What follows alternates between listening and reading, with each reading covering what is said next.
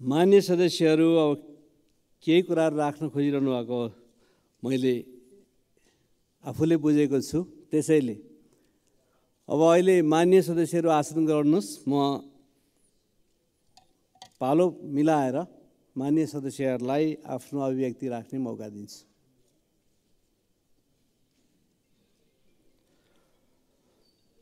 मान्य सदस्य श्री योगेश कुमार भट्टराई संक्षिप्तमा आफ्नो के भनाइ हो राखिदिनुहोस्।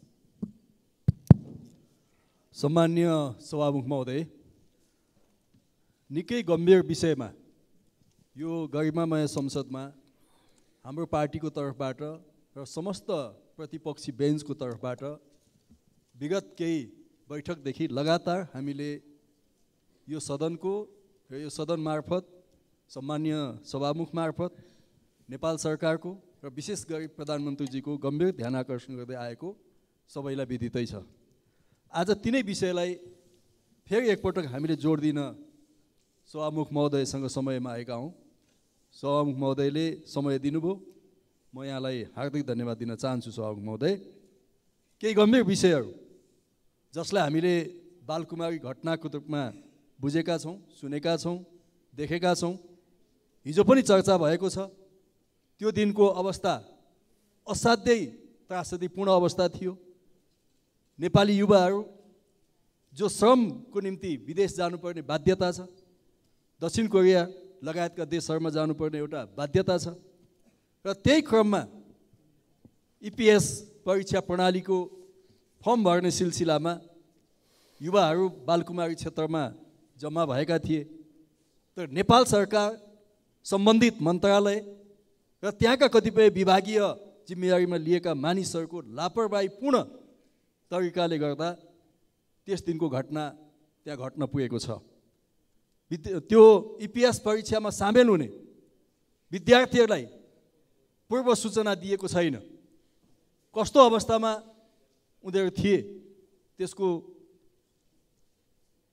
ठिक ढङ्गले आङ्कलन भएको छैन, र जसका कारणले त्यो घटना घटेको छ। घटना त्यहाँ घटेको छ, तर नेपाल सरकारका मन्त्री झन्डा हल्लाउँदै त्यही बाटोबाट जानुहुन्छ र भिडलाई उत्तेजित बनाउने परिस्थिति त्यहाँ सृजना हुन्छ। मन्त्रीसँग नेपाल प्रहरीको सुरक्षा छ, नेपाल आर्मीको सुरक्षा छ। हाम्रो चाहिँ नै कानुनले, नियमले मन्त्रीहरूलाई त्यो सुरक्षा दिने व्यवस्था छ। मन्त्रीहरू जाने बाटोमा सुरक्षाको अवस्था के छ, कहीँ जाम छ कि कहीँ के छ कि, त्यो सबै कुरा मन्त्रीको सुरक्षा अङ्गले हेर्ने कुरा हो। तर त्यो सबै जानकारी हुँदाहुँदै एउटा मन्त्री त्यही बाटोबाट हिँड्नु परिस्थितिलाई झन् उत्तेजित गर्ने एउटा घटना त्यहाँ बन्न पुग्यो, जसको कारणले दुईजना होनहार नेपाली युवाहरूले अनाहकमा ज्यान गुमाएको हामी सबैलाई थाहा छ। सम्मान्य सभामुख महोदय, गएको 6 गतेको संसदमा, यही संसदमा प्रधानमन्त्रीजीसँगको प्रश्न उत्तरमा त्यस विषयमा पनि प्रसङ्ग उठेको थियो, र सभामुखजीले ध्यान आकर्षण गर्दा प्रधानमन्त्रीजीले रोस्टममा उभिएर बालकुमारी घटनामा ज्यान गुमाएका दुईजना युवाहरूको सन्दर्भमा सामान्य मृत्यु भन्नु भएन। हाम्रो संसदको रेकर्डमा छ बालकुमारीमा 2 जना युवाको हत्या भयो भनेर प्रधानमन्त्री स्वयंले यो शब्द प्रयोग गर्नुभएको छ। यदि बालकुमारी घटनामा 2 जना युवाहरूको हत्या हो भने त्यो हत्या कसले गर्यो त? त्यहाँ कुनै अर्को सिभिल, कुनै नागरिक तहबाट एकअर्कामा झडप भएर हत्या भएको होइन। त्यो सुरक्षाकर्मीको गोलीबाट बालकुमारीमा 2 जना युवाको हत्या भएको छ। त्यसकारण यसमा सिङ्गो सरकार जिम्मेदार छ भन्ने कुरा हामी फेरि पनि जोड दिएर भन्न चाहन्छौँ। एकजना मन्त्री, भौतिक पूर्वाधार मन्त्रीजीको लापरवाही, उहाँ जसरी त्यो बाटोमा जानुभयो र स्वयं सरकारले बनाएको छानबिन आयोग, यो आयोग हो सभामुख महोदय, समिति मात्रै होइन, छानबिन समिति मात्रै होइन। यो कुरा ध्यान दिनु होला सबैले। यो छानबिन समिति मात्रै होइन, छानबिन आयोग भनेको छ बालकुमारी घटना छानबिन आयोग 2080 नेपाल सरकारले बनाएको। आयोग भनेको कस्तो अवस्थामा बनाइन्छ हामी सबैलाई थाहा छ। त्यसकारणले आयोगले जब मन्त्री दोषी छ भनिसकेपछि त्यो मन्त्री फेरि पदमा बाल हुने कुरा, फेरि पदमा बस्ने कुरा नैतिक हिसाबले हुँदैन। यो हामी फेरि पनि जोड दिन चाहन्छौँ। अनि यो सबै सुरक्षा निकायलाई कमान्ड गर्ने गृहमन्त्रीजी स्वयं प्रधानमन्त्रीजीले हत्या हो भनिसकेपछि प्रहरीको गोलीबाट युवाहरूको हत्या भएको छ भने गृहमन्त्रीजीले यसको नैतिक जिम्मेदारी लिनुपर्छ कि पर्दैन? हाम्रो प्रश्न बालकुमारी घटनाको सन्दर्भमा त्यो। त्यसकारणले यसमा आयोगको प्रतिवेदन के छ? एउटा त त्यो आयोगको प्रतिवेदन संसदमा टेबल गर्नु पर्यो, संसद चलिरहेको छ, संसदमा आउनु पर्यो, संसदमा यो कुरा प्रधानमन्त्रीले बताउनु पर्यो कि आयोगको प्रतिवेदन के छ, सार्वजनिक गर्न। म हाम्रो दलको तर्फबाट ध्यान आकर्षण गर्न चाहन्छु। 2, टेरामेक्स यो करोडको लाखको कुरा थिएन सभामुख महोदय, अरबौँको घोटाला हुने टेरामेक्स काण्डमा तत्कालीन सञ्चार मन्त्रीको हैसियतले आजका स्वास्थ्य तथा जनसङ्ख्या मन्त्री मोहनबहादुर बस्नेतजीको संलग्नताको बारेमा अख्तियारले बयान लिएको छ। झन्डा हल्लाएर अख्तियारको अफिसमा बयान दिन गएका सम्भवतः उहाँ पहिलो मन्त्री होला जब अख्तियारले बयान लिएको छ भने अब त्यो मन्त्री फेरि पदमा बहाल हुने कुरा हामीलाई किमार्थ पनि स्वीकार छैन। यो नैतिक प्रश्न हो। त्यसमा को तानिन्छन् टेरामेक्समा? लेखा समितिले छानबिन गर्न अख्तियारलाई भनेको छ, छानबिन हुँदै जाला, भोलि न्यायिक निरूपण हुँदै जाला, तर मन्त्री बहालवाला मन्त्री चाहिँ नि झन्डा हल्लाएर अख्तियारमा बयान दिन जाने अनि फेरि छानबिनलाई पनि अगाडि बढाउने हो भने त्यो छानबिन प्रक्रिया प्रभावित हुन्छ।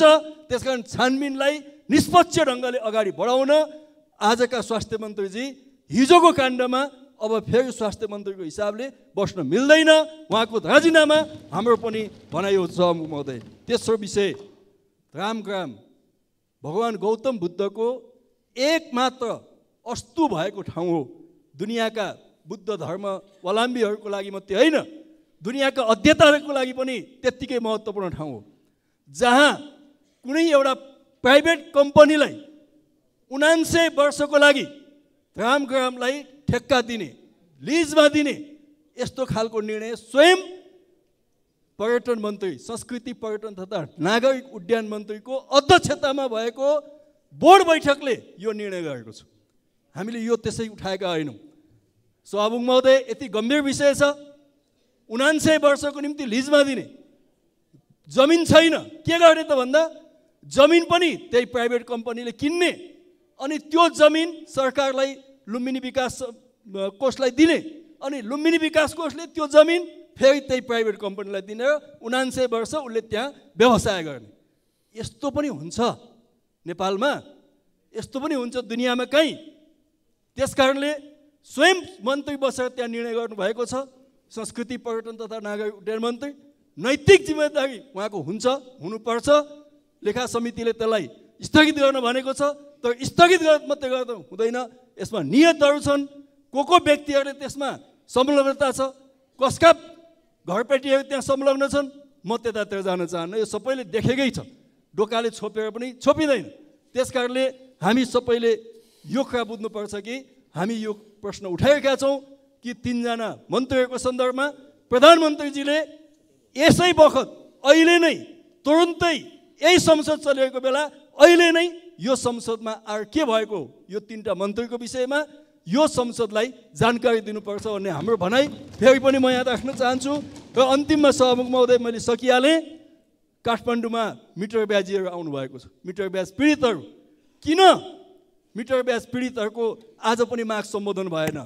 म तपाईँलाई यो संसदलाई सभामुख महोदय मार्फत जानकारी गराउन चाहन्छु। मधेसमा र देशैभरि पनि अधिकांश ठाउँमा मिटर ब्याजीहरू जो जनतालाई ठगेका छन् ती अधिकांश अहिलेको गठबन्धनसँग नजिकका मान्छेहरू छन्, दावाका साथ म भन्छु। त्यसकारणले उनीहरूमाथि कारबाही हुँदैन, नाटक देखाइन्छ कारबाही गर्ने। लघुवित्तको अवस्था त्यही छ, लघुवित्त पीडितहरू छन्। अनि अर्कोतिर मैले सकेँ सभामुख महोदय, अर्कोतिर ब्याङ्क तथा वित्तीय संस्थाहरूलाई आतङ्कित बनाउने, ऋण लिएको छ ब्याज तिर्नु पर्दैन भन्ने, ऋण तिर्नु पर्दैन भनेर ब्याङ्क तथा वित्तीय संस्थाहरूलाई आतङ्कित गरेर मुलुकको वित्तीय क्षेत्रलाई धाराशायी बनाउने यस्ता खुल्ला गतिविधि यो मुलुकमा भएका छन्। यस्तो विषयमा सरकारको गम्भीर ध्यान आकर्षण गर्न चाहन्छु। मिटर ब्याजीहरूसँग तत्काल वार्ता होस्, लघुवित्त पीडितहरूको समस्या हल होस् र वित्तीय क्षेत्रलाई एउटा स्थिर र शान्त बनाउनको निम्ति सरकारको गम्भीर ध्यान आकर्षण होस्। प्रधानमन्त्रीले उपरोक्त विषयमा तत्काल संसदलाई जवाफ दिनको निम्ति सभामुख महोदय मार्फत ध्यान आकर्षण गर्दछु। हाम्रो यो कदम यदि अगाडि प्रधानमन्त्रीजीले जवाफ दिनु भएन भने हाम्रो विरोधका कुराहरू यथावत रहने कुरा पनि सभामुख महोदय मार्फत अनुरोध गर्दछु। धन्यवाद।